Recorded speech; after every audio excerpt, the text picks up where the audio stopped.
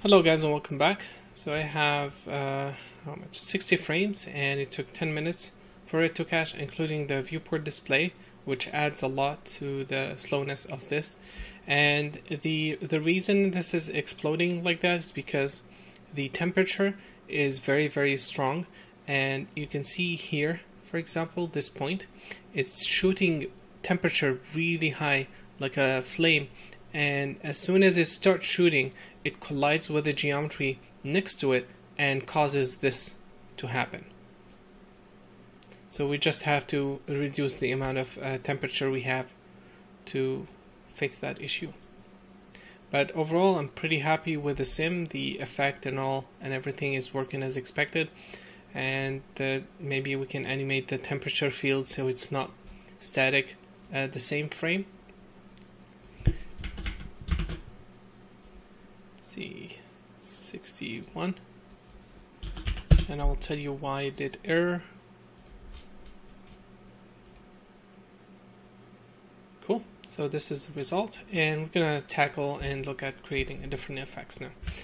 And the reason it errored out is because this node here has report error when there is a missing frame, because we're trying to use it beyond its frame range. So we just have to change this to no geometry, same as well for this one, and that way Houdini doesn't throw an error when that happens. Alright, let me copy these guys. I'm gonna create a new GeoNode and call this fast moving. I want to illustrate an issue and an idea on how we can fix it. So I'm gonna have an object, and let's see, I'm gonna put down a transform, and let's move this object a bit like that. I'm gonna have it rotate like this, so $F. Okay, it's not too fast for what I need it for. Okay, this is good. And I'm going to create a VDB from Polygon and convert this into a density field before we transform it, and then we're transforming it, which is great. Let's connect that here, and let's disable all these guys. No need for gravity or anything. And let's make sure the object is covered inside the domain. Set this to 0.2. We don't need the gas resize. And actually, this is outsource smoke, and we don't have to do. Yeah, cool. So this is good. Let's move this down, and let's hit play. I'm gonna scale this down so it's faster to work with.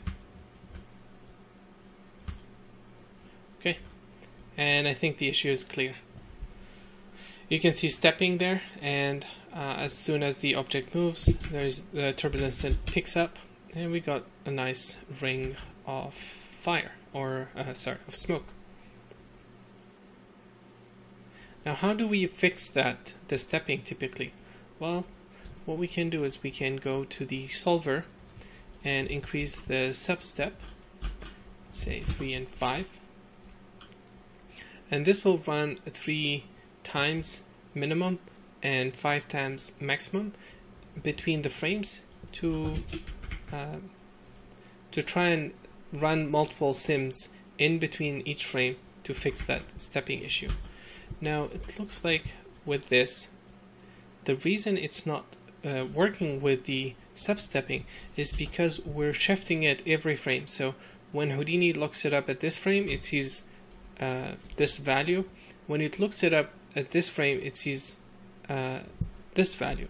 But if we check in between the steps, so let's say I want to increment every 0.2, so 5 times, you see the object is not moving. So Houdini, when the solver does the subsampling, it doesn't see any difference.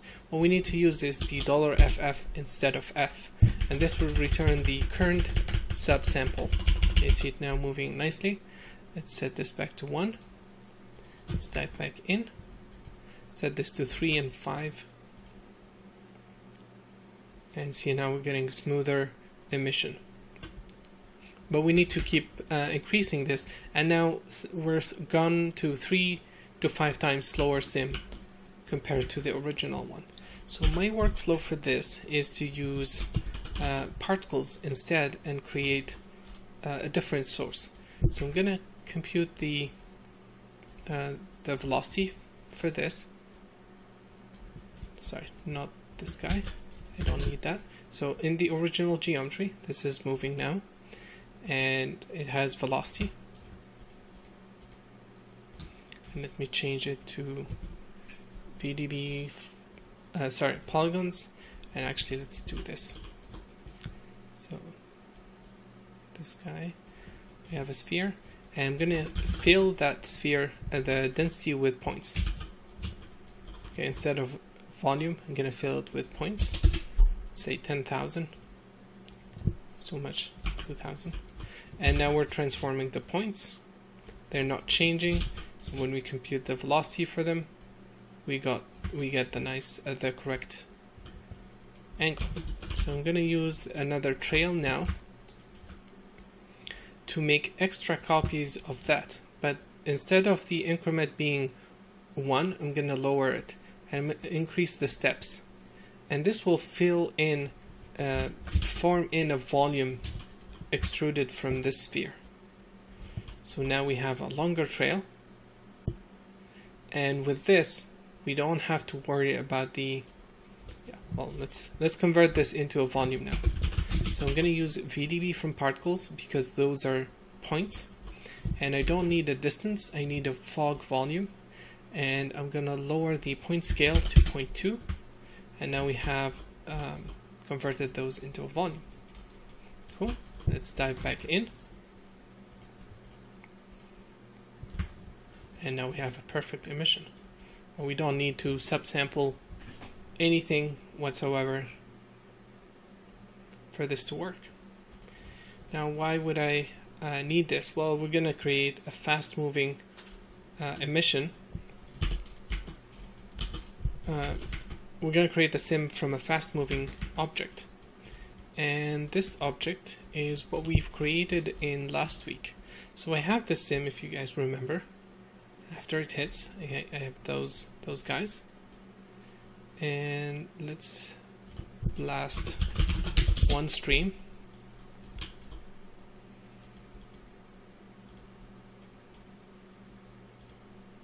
Delete one selected, and we should get the, let's see.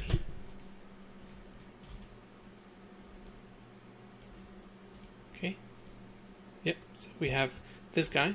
And what I want to do is I want to create a smoke sim out of this. But I don't want to, I want to create an interesting emission from this. Now the first thing I'm going to do, I'm going to time shift it back to 0, to 1, so I don't have to wait for 35. I'm going to say $f minus 35. Or plus 35, sorry.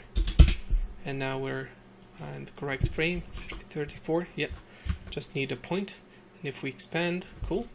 And what I want to do is I want to isolate the fast moving pieces.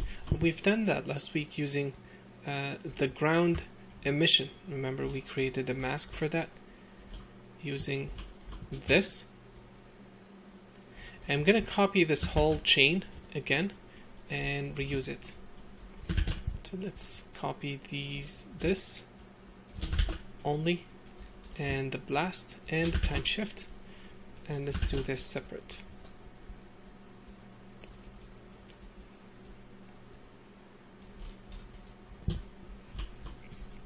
Okay, there is that. And now let's find the correct temperature, the correct speed. I think the same values are good. So we were using 5 and 15. Okay, I'm going to delete everything except those. And now I want to use this as my volume source. But we're gonna run into that issue of the stepping, because these objects are moving really fast. So what I'm going to do is I'm going to use the same old replicate node that trails them, that stretches them along the velocity, and I can actually stretch it even more.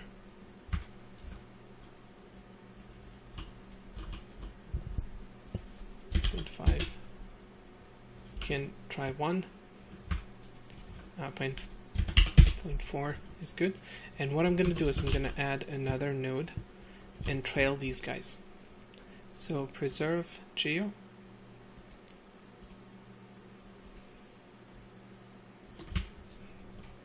And now we're creating a copy of those points on top of them.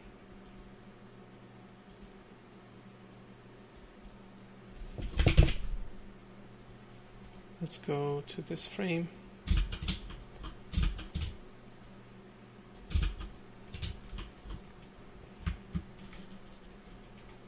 Okay.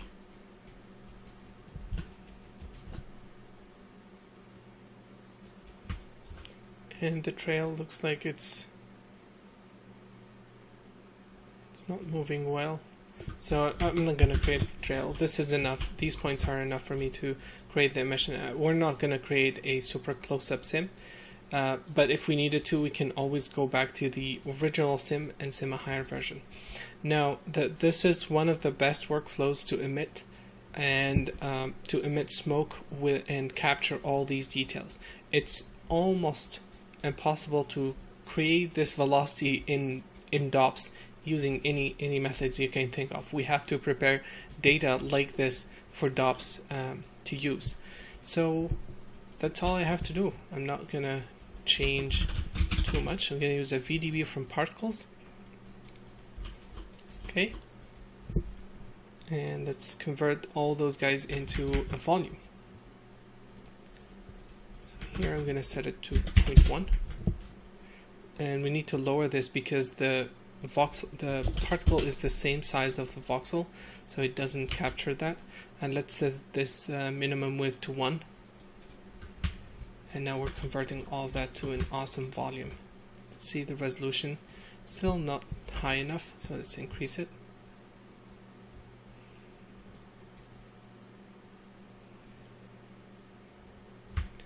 Cool. So this is going to be our source. I'm going to lower the resolution for the sake of speed, and I'm going to add one more thing. I'm going to take the velocity field, the point velocity, and add a velocity field from those points. So here, when I went to frame 1, it froze. And the reason for that is because everything is stacked in this location at this frame, and what I'm going to do is I'm going to clip all the points below 0, and let's copy this node, and I'm going to say if at p.y is less than 0, remove points, and now it's going to delete all of them. And that should make it easier to generate the SDF. The volume.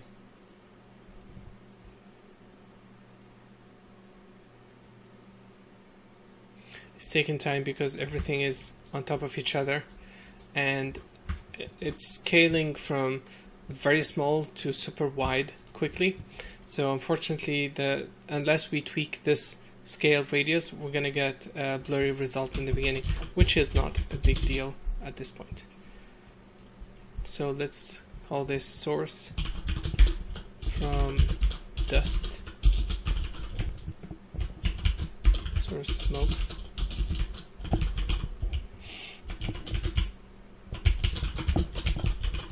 Okay, and I'm going to save 30 frames or 20 frames.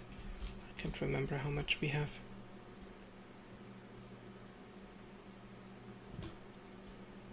20 frames. That's good. I'm gonna pause for a second and we'll continue once this is done. Okay, so the sim is done. It took less than a minute. And this is the source.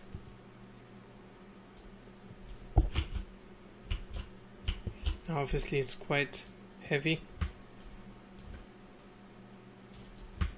to display this, so let me change the viewer, and that's our source. Let's hit play again,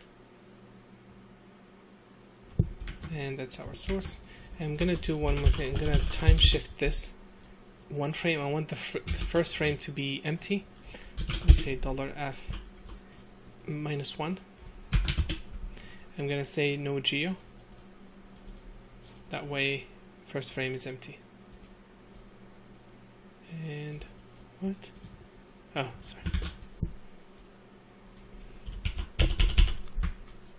Okay, now I know in advance that I need a couple more things for this to work, so let me copy the solver from this guy as it is. I need this bound, I need this scatter. Maybe we'll need this, I don't know. Maybe this stuff too.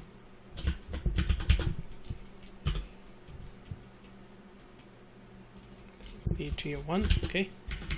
So let's create our own resize. So we scatter some points, compute the bound, and I'm gonna create, I can do that by hand. So actually the first frame we don't have to worry about the sim because everything will get fixed. We just have to make sure that there is some data. And I have a shortcut to turn on and off this manual thing that I'm using a lot. So if you guys see me working fast in some occasions, that means, and there is no sim, that's because I'm disabling it. And we can do it here. Auto update means every time you change a value, it recooks, or we can set it to manual so it doesn't update. Let's set this to 0.2. And we don't need temperature. Actually, we don't have temperature, or we will add it, but for now we'll leave it at that. Velocity, we do have velocity. No, we do not. So I forgot to add the velocity to the points. So let me pause again. Let's cook one frame. Yeah, we needed to set V, and let's call this vel, and I'll pause quickly, rerun this, and we'll continue in a few seconds. Cool, so now the source has the velocity field, and let's go back to the sim. Let's change to this. Sometimes the viewer freezes, and I'm not sure why it has particles now, so I'm gonna close it and recreate a new one. And let's reset this to light. Okay. Source, let's fix the source object. And for the bound, we're going to use the source one.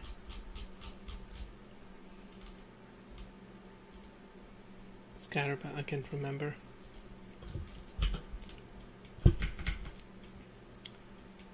Smoke bound.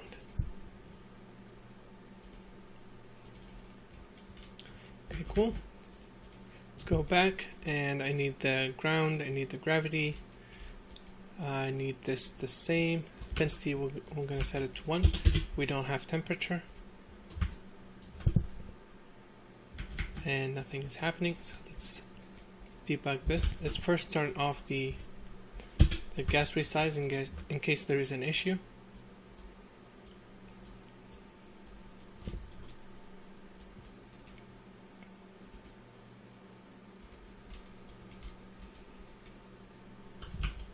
Let's see what we have.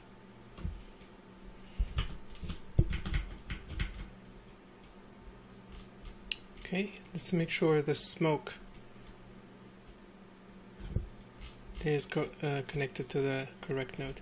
So it was pointing to this guy. I'm gonna disconnect this, the sphere, whatever. Sorry, yeah, something I did before. So let's move that.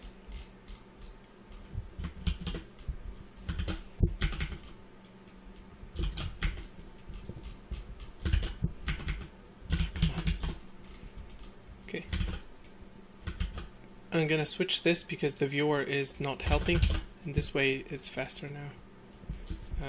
New source, and to be 100% sure, object merge, drag this in here.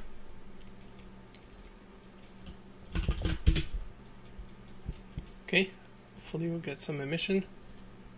Yep, let's hit play. Nice. Okay, let's do the resize, turn it on.